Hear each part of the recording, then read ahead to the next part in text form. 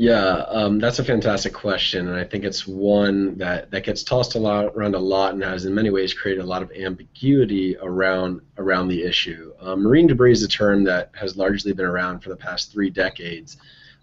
Starting back in 1986 when Ocean Conservancy started the International Coastal Cleanup, as well as NOAA in their work on the issue of marine debris in the past decades as well. And marine debris really addresses all anthropogenic derived debris and or trash that is in our ocean and washes onto our shores. So much of that is plastic, and I think over the years we have seen that the majority of marine debris is in fact made of plastic, but there are other forms of marine debris out there as well that do pose their own types of threats.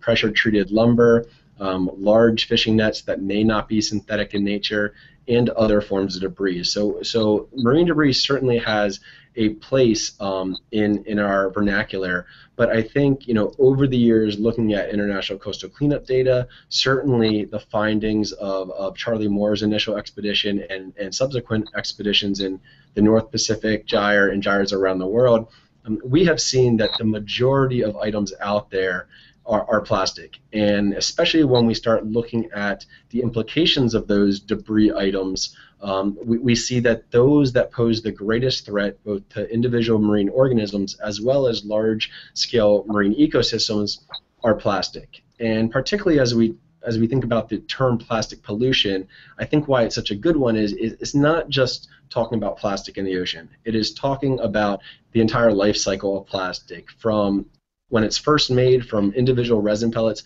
all the way down through all the pathways until it becomes plastic pollution in the ocean. And along that entire vector, from initial manufacturing to end of life in the ocean, if it ends up there, there are myriad ways where those plastic items can be disrupted for us to address this issue.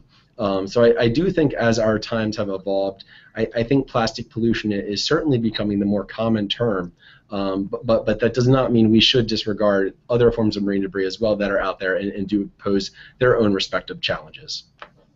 Well, it's a complicated issue, and there are an awful lot of different stakeholders who need to be involved in addressing the issues. Plastic in itself is not bad, but plastic pollution is bad. And there are certain uses of plastic that I feel, we just should not be doing as human beings.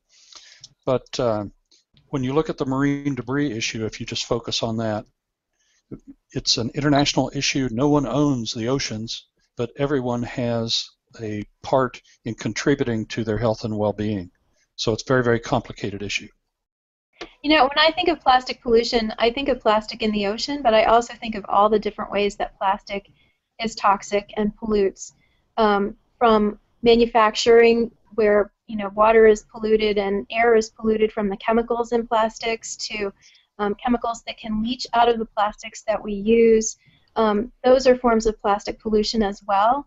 And I know a lot of us are focusing on the ocean, but for me it's important to reduce the amount of plastic that we're using in the first place because of all the different types of plastic pollution, not just in the ocean.